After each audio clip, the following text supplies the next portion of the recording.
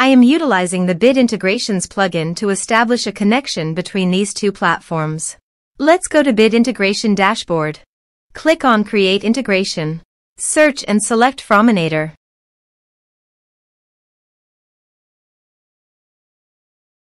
Select a form.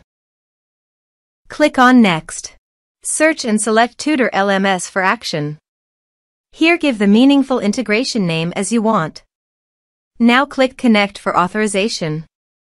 Authorization is successfully done. Click Next. Select the respective action as you want. Select the respective course as you want. There is no user map option, so you must submit the form from the user login. Here is the conditional logic. You can use it if you want. If the condition matches, then the data will be sent. Click Next. Now save the integrations. Now go to your course page.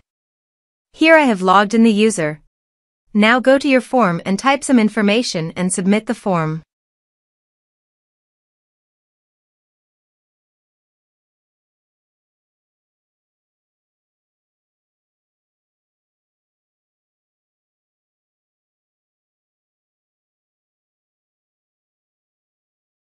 The form is successfully submitted.